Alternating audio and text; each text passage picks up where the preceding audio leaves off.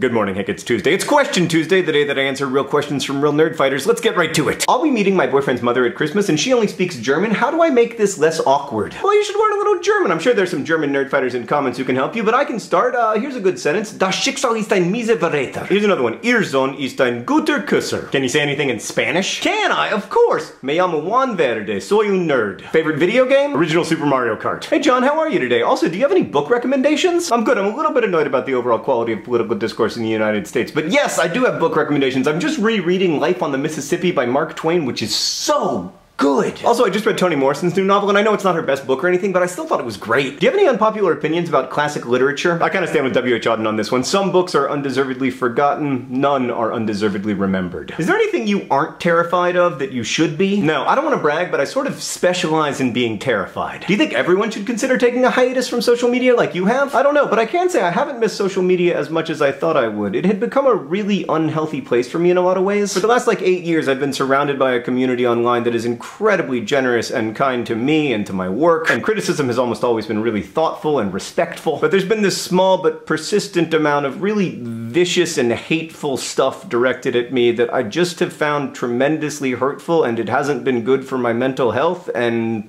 yeah. And while there are definitely things that I miss about my old internet life, I find it much easier to write and do other work without all of that stuff floating around in my head. Speaking of writing, what's your new book about? I can't say because I don't know which parts of what I'm writing is going to actually end up in a book, but I did put a clue for you in this video, but you won't be able to decode the clue until after you read the story, so it's kind of useless. I'm sorry. Did you ever read Henning Mankell? Yes, of course, Mankell was a great Swedish crime novelist who sadly died yesterday. I always admired him, not just for his stories, but also because he made a lot of money and gave almost all of it away. He once wrote, "I still have a photo on my wall of the greatest idol I will ever have, myself at age 8. Because that's when the forces of the imagination have the same value as the real world, when they're an instrument of survival. When my mother disappeared and I imagined a mother, that was me at my best." What's your signature dish? You know, there's that small plate that's for desserts, and there's that big plate that's for dinner, and then there's that medium-sized plate that's sort of all-purpose. I am a huge fan of this medium plate, my signature dish. Would you be interested in becoming the next manager of Liverpool Football Club? Oh yeah, I already sent them a resume. My qualifications include having taken AFC Wimbledon from League 2 to the Champions League in FIFA 14, and having an inside track on one of the world's best youth players, Henry Green. Is there an animal you'd like to see in the wild? I'm pretty into Tuatara lately. How prepared do you feel for your drag race against Maggie Stiefvater on Friday? Well, I actually have a friend who's a professional race car driver, so I consulted with her on this topic, and she said, "John, you need to be prepared to lose." And so in that sense, I guess that I'm very prepared. Would you rather be a sheep or a goat? Definitely a sheep. I've always wanted to be a sheep because then when people are like, "Hey, where'd you get that sweater?" I could be like, "Oh, I knit it myself using my own hair." What's the most impressive word you use in casual conversation? I use the word eschatological a lot because there's no shorter word that means the exact same thing, and kind of my default emotional state is eschatological anxiety. What's your best advice for traveling with children? When possible,